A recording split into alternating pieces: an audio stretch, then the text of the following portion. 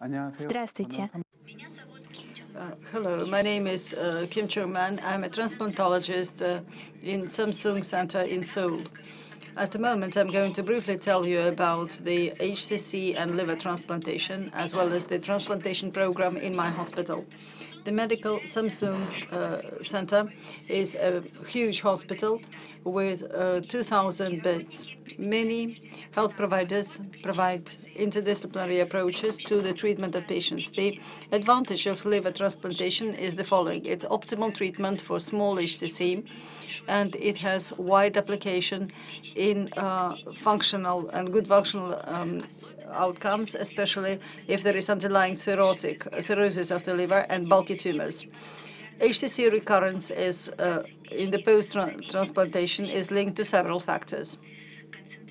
It's high exposure to immune suppression, TNM staging, node classification, as well as metastasis, tumor histology, liver donor transplantation, portal vein tumor thrombosis, vascular invasion, and pre-transplantation AFP levels. Post-transplantation, HCC can relapse in up to 10% of patients within the first 3 to 5 years. Site of tumor recurrence are the following. They are extrahepatic sites, and also they can be recurrences inside the liver and extrahepatic ones. In 1996, Milano criteria for liver transplantation were developed. If you look at the disease-free survival, radiological assessment in my hospital, in the use of Milano criteria, within the patients, within the criteria, our patients have good 5-year overall survival and relapse-free survival of 95%. According to the California scale, also very high rates, approximately 90% and above. So the BCLC staging system also promotes chemoembolization as compassionate treatment in patients with intermediary stages. According to radiology and pathology data, patients with intermediary stages after liver transplantation achieve good 5-year survival, approximating 80%. Excuse me. When liver transplantation was performed by Milano scale, many patients could not receive transplants and they passed away. Even when the liver transplantation is provided outside of the Milano scale, the results can be good enough. When it comes to the DLT, liver transplantation from the deceased donor, we are trying to experiment with expanded standards. In Asia, LDLT, transplantation from live donor, is provided more frequently than DLT. If the lesion is over 6 centimeters and not many nodes affected, then the relapse-free survival accounts for 84%, which 5-year survival, relapse-free survival accounts 84%, which is quite good level. Then vascular stage and prognostic factors. This is vascular invasion, grade, and satellitosis. But it's quite difficult to determine them before transplantation. So when we select transplant, we first of all take into account tumor size, tumor number, and AFP. In France, AFP model has been used in order to detect the high and low risk groups, but they consider that despite the Milano criteria, if AFP is above 1,000, the prognosis is unfavorable. Even when this model, AFP model, were applied in Italy, they consider AFP as one of the paramount factors when selecting patients outside of Milano. This particular model was also piloted in the Asian population, and we consider AFP to be a very important marker, even if the patients corresponded to Milano criteria or not. When we use AFP model and determine the high and low risk groups, we can provide a good prognosis for liver transplantation. Our hospital, as well as the Seoul National Cancer Hospital, developed the moral scale with PIFCA-2 and AFP prognostic factors. And in younger patients in Milano scale, there were good prognosis after liver transplantation. But also there is a big difference in the strategy between West and East. The Western countries usually provide the DLT-based transplantation. The waiting list and allocation at the moment are of great importance. That is why for the assessment and transplantation, they use Milano criteria, and usually they do transplantation in the beginning of treatment. As the Milano criteria are the basic principle of distribution, all the treatment must be focused on the downstaging or bridging. In the East, LDLT is much higher, and the living donor is very important, as it is done from the living donor. The patients with HCC on the liver transplantation, we use expanded indications, and first and foremost, it's local regional therapies, and then it comes first and then transplantation. And the most important purpose, disregarding where in the East or in the West or in the East, is to improve the survival of our patients. Also, there is a huge difference between hepatologist approach and surgeons. From the viewpoint of hepatologists, the DLT is good, but I suppose that in LDLT we have certain limitations related to the living donor selection. After LDLT, we also have high mortality and morbidity. And that is why we recommend resection or local regional therapy. So the drawbacks of this method is the delay in liver transplantation. The patient needs to wait for the transplant. Subsequently, it can result in patient's death.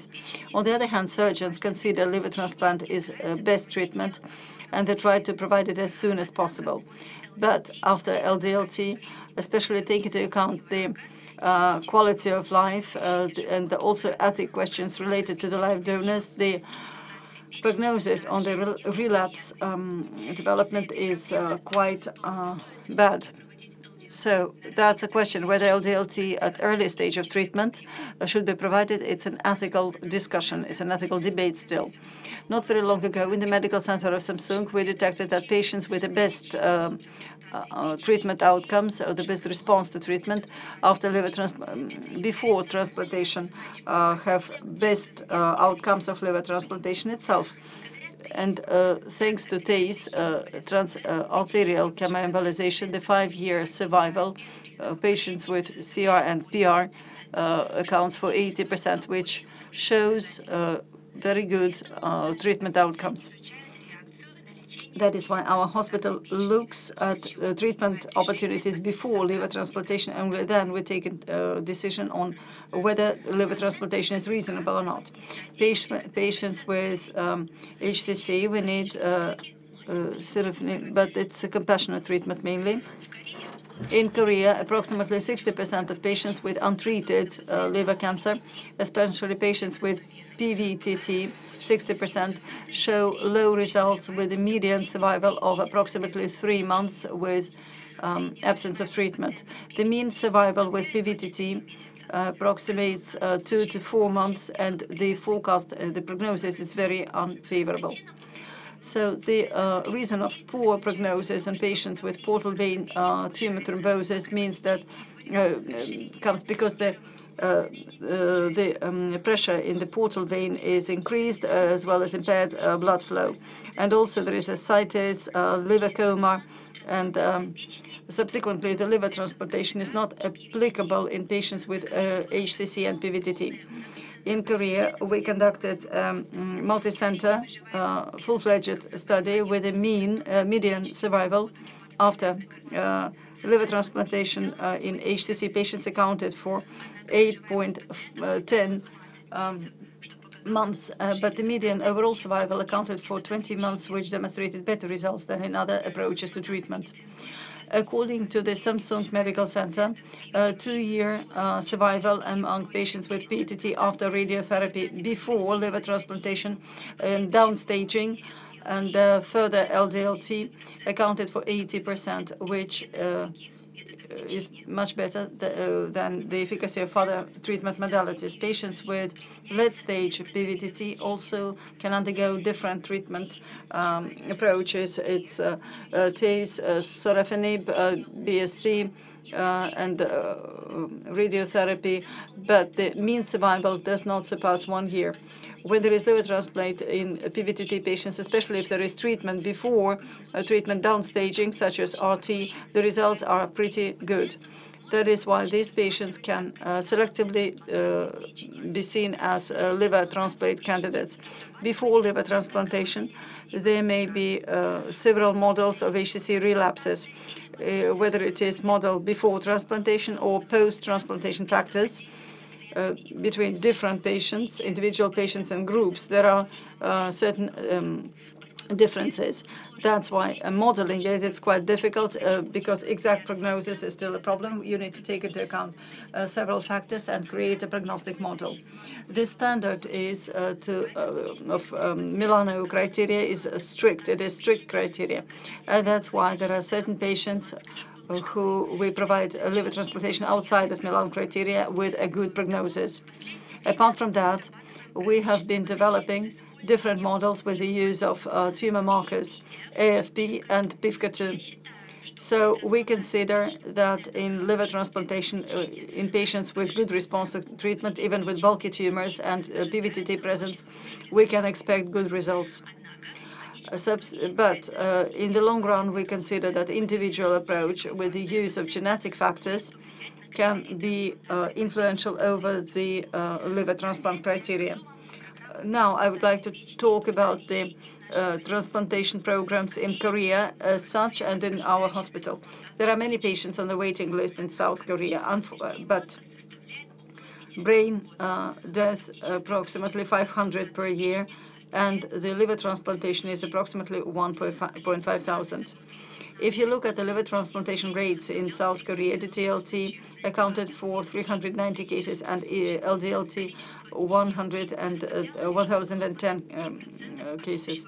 So the TLT is much lower. If you look at the number of liver transplantations annually, starting from the first liver transplantation back in 1996, we performed approximately 150 surgeries per year.